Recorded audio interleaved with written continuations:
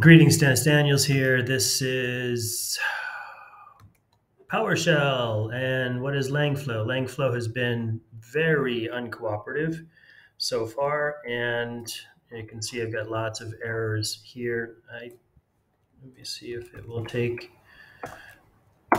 No, it's not going to. All right, maybe I just do that and force. Okay, this is PowerShell. It's not giving me a way out. It should. Control C just is not giving me what I want. And it appears I can't shut down LangFlow. All right, I'm going to kill the shell and we will start from PowerShell again, open, and we're going to try LangFlow. Now, LangFlow is supposed to be a UI, a user interface that would make it easy for people to use lanchain. I can say that so far it's been less than satisfactory in many regards, namely as cool as this interface is, it lacks a way to check if the API key, for example, is accepted or will be accepted. Here's the prompt. I want you to act as an expert on LangFlow. GPT 3.5 knows nothing about LangFlow, so I don't expect any great shakes. So let's go ahead and see what happens, though. We have connection, so I'm going to open that up. So if there's any errors, that's where you would find it. Which reminds me, a Wishlist UI provides a debugging console or verbose output for users to watch, save, etc. Because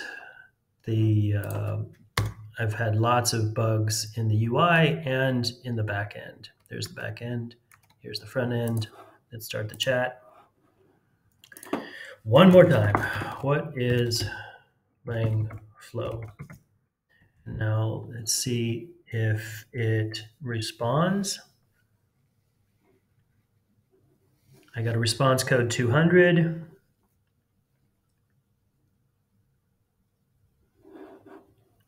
Version 1, processing milliseconds, 966. Finish the chain.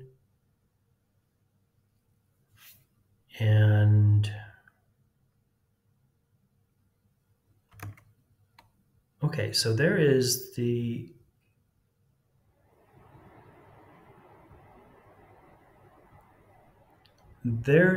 answer. Interestingly, it didn't output it here.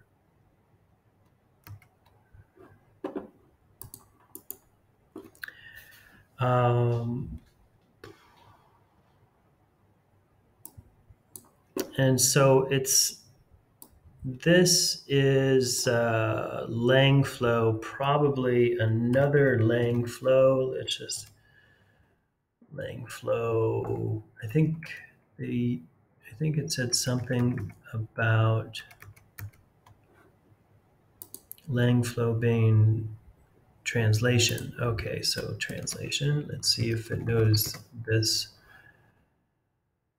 No.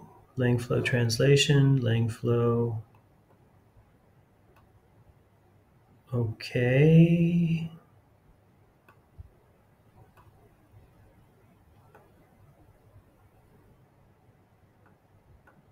Okay. Is this pure hallucination? LangFlow translation service.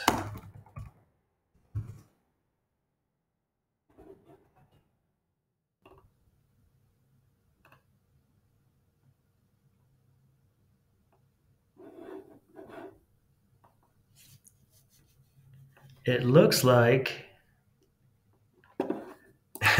this It looks like this is totally hallucinated. That's the other thing that I really want to be able to see.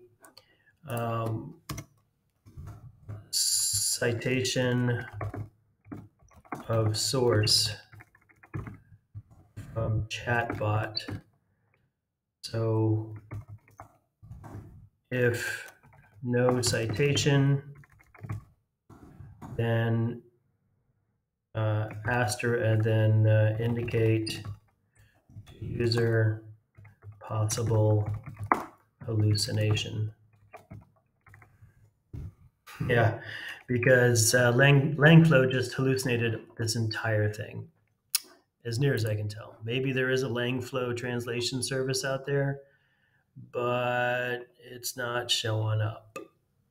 All right, LangFlow, give it a try yourself.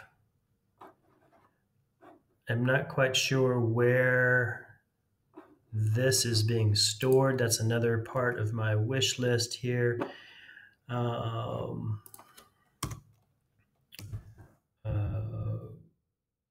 Show storage of interactions with user and machine JSON log. All right. Wow. Thanks again for your time, and thanks for watching, and happy computing.